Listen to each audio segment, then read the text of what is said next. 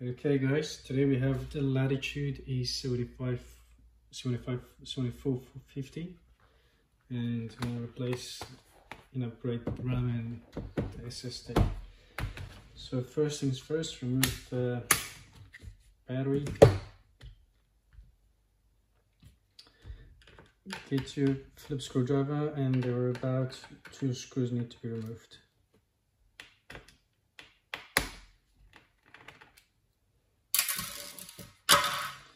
Okay, now what you do is slide it in, slide it to this off and take it out.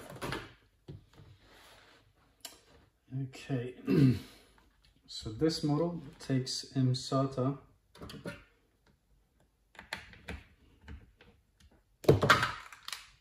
first. I'll do with the drill.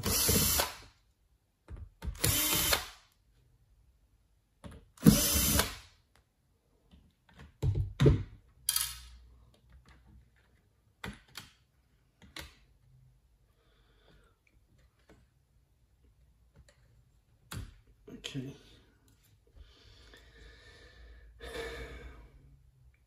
Traditionally it comes with 256, but you can upgrade it to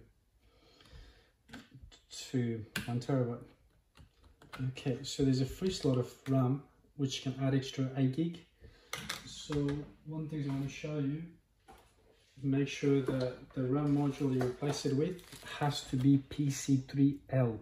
L is very important. And ideally if it's a matching module, even better. So yeah, that's it.